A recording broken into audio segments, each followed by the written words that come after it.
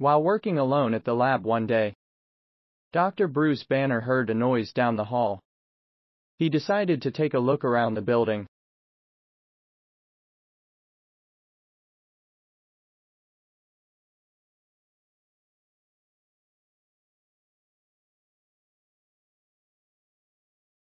Aha! Someone else had been there and stolen one of the top-secret test bombs.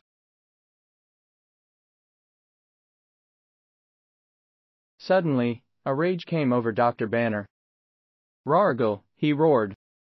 Dr. Banner became stronger, bigger, greener. The Incredible Hulk.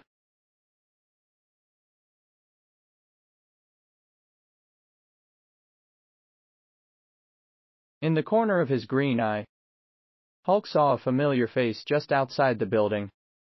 Of course, it was his evil enemy, Abomination. Long ago, Abomination was contaminated by the same kind of gamma radiation as Hulk. It gave him the same strength and green skin as Hulk, but it also gave him a need to do evil things.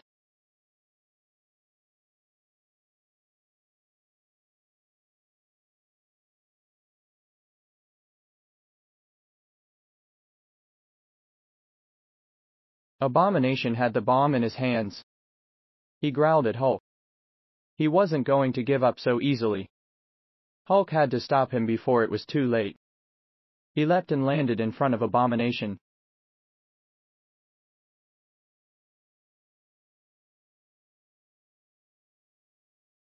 "Give to Hulk," he roared. "You didn't say, please." Abomination grunted before trying to hit Hulk with the bomb.